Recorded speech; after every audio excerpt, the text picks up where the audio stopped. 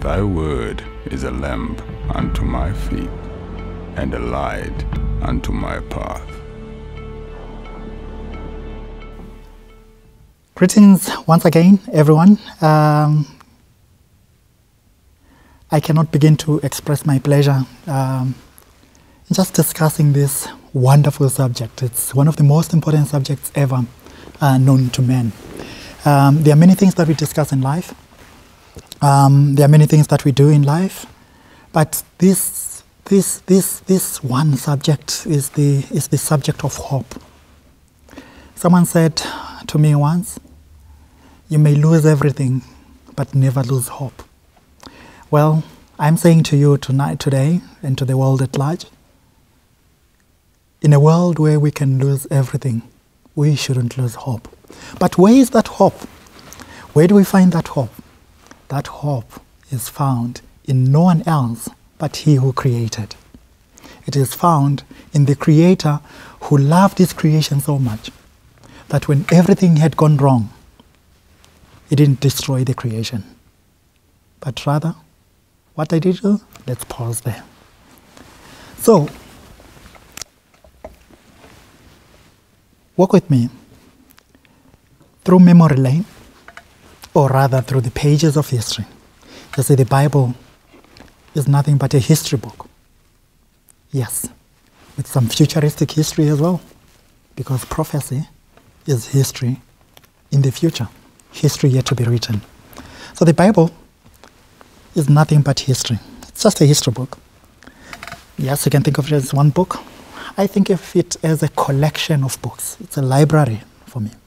So in this book, I find 66 books and a huge number of authors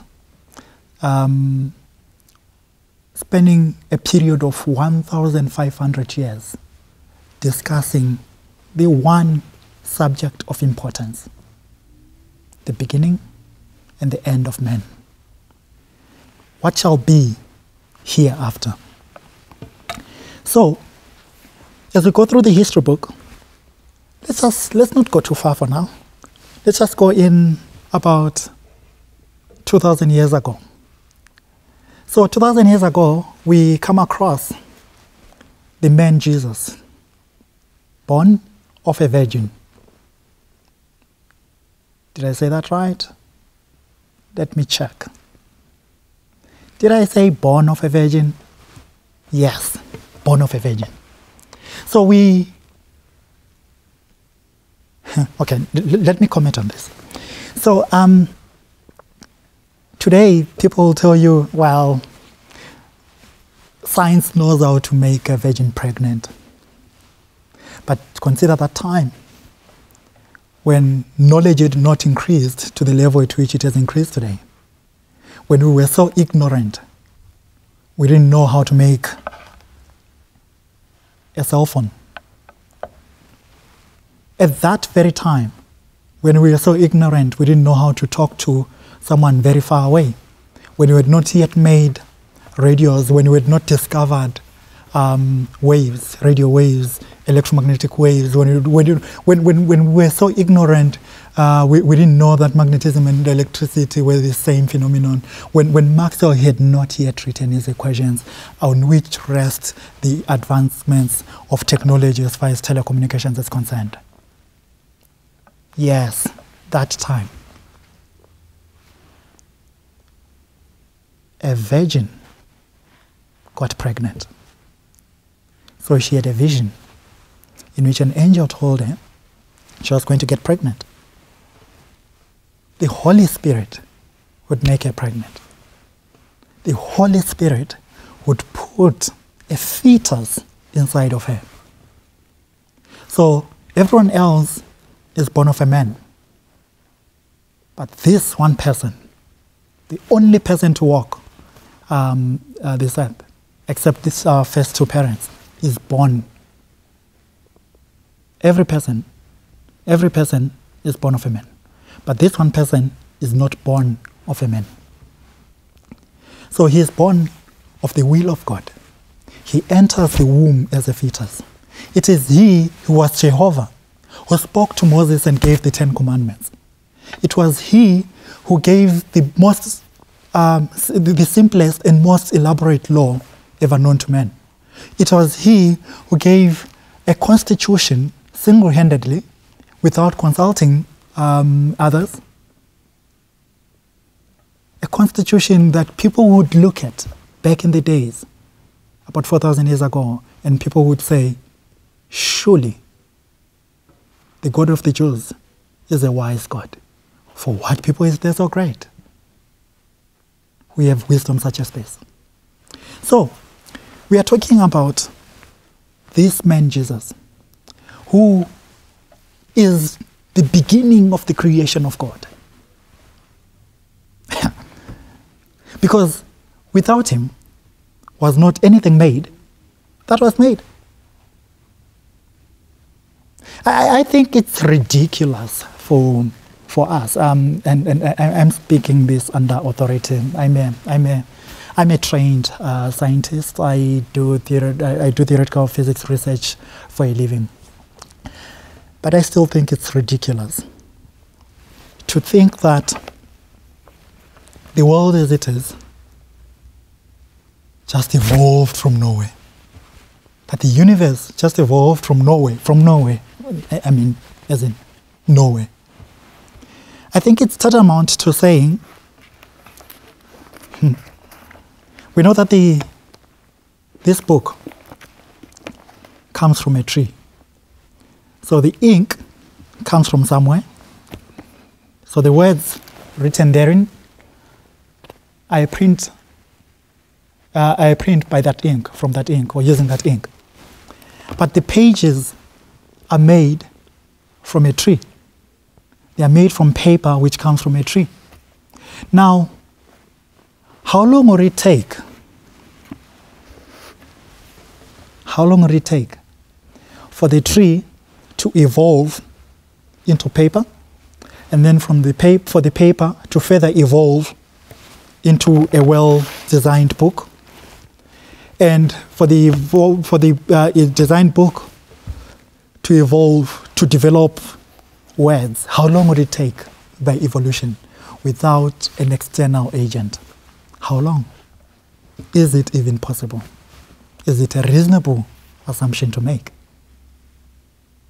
Think about it. So, Jesus, the Bible tells us that, there's a history book, it tells us that in the beginning it was God who created. And Jesus is the beginning of that creation. He was the word through which God was creating. Interesting. So, as God created, let me tell you this, just for my learned audience and learned friends, let me tell you this. When Albert Einstein wrote his 1905 paper on special relativity, he assumed that light, the speed of light does not depend on the speed of the source of light. And that's ridiculous. Because if there's an ambulance coming, so light is just a wave, just like sound. But if there's an ambulance coming with a single note siren, as it is approaching, I can tell from the sound, from the pitch of that siren, that the ambulance is actually approaching me. I can tell from the loudness that it's actually approaching me. And as it passes, I can tell that it's passing. I don't need to open my eyes. I can tell that it's... And as it moves away from me, I can tell that now it's moving away from me as the noise, as the sound of the siren fades away. But then, so in other words, the properties of waves should depend on the source, on the motion of the source. But Einstein assumed that for light, the speed of light is independent of the speed of the source. How did he get to that? Well, Einstein was Jewish, so he read at least the Old Testament of the Bible. And it is in the Old Testament, right in Genesis 1, chapter 1, that we are told that in the beginning, God created heaven and earth. Verse 2, And the earth was without form and void, and darkness was upon the face of the earth and the face of the deep. And the Spirit of God moved upon the face of the waters. And God said, "Let there be light," and there was light. And God saw the light, that it was good. And God divided the light from the darkness. And God called the light day, and the darkness He called night. And the evening and the morning were the first day. And then there was the second day, and then there was the third day. And then after the third day, we get to the fourth day. So verse 14. And God said, "Let there be lights in the firmament of the heaven to divide the day from the night, and let them be for signs and for seasons and for days and for years, and let them be for lights in the firmament of the heaven to give light upon the earth." And it was so. And God made two great lights. So He made the moon. He made the sun to rule the day. So when the sun rises and when it sets, so it's ruling the day. And He made the moon to rule the night. He also made the stars. Now, let's pick up something here. When God was creating, He created the light first on the first day, not the source. When God was creating, He created the light first, not the source. And then later on, 4 days late, and yet on time, what does He create? The source. So today we know of light as coming from the sun, as coming from the moon, as coming from the stars. As far as the Bible account tells us as a history book, the creation was that of light first, and then the source. Maybe as humanity we need God first. Let me make that more affirmative. As humanity we need God first. So God created the light and then the source. Now, Albert Einstein thinks about this and so the light is independent of the source. And he makes that assumption, and in making that assumption, he writes one of the most profound and most successful theories about nature ever. But where did he get that inspiration? God created the light first, and only 4 days later does He create the source. So the light should behave independently, should have some properties. Light in general should have some properties that are independent of the sources, because light was created first and then the source. Right now you can watch soccer from, wherever, Barcelona playing some other team live. Right now you can, and that uses some satellites in space. Right now you can watch, you can use the GPS. And that GPS uses for that GPS to be accurate, it uses the theory that was written by Einstein. But what was the first assumption that Einstein made? That light was created first, and not the source. So the light should have properties that are independent of the source. I think that's really profound. If anything, it goes to show how some ridiculous, or should I say, some points that appear ridiculous in Scripture are actually valid. Jesus is born to the Virgin, and He walks the earth. For 30 years, He teaches us how to live. And what does He expect of us? Sinlessness. The things about life that we don't understand. So there are things like, why should you love your wife? Why does a witch even love his or her children?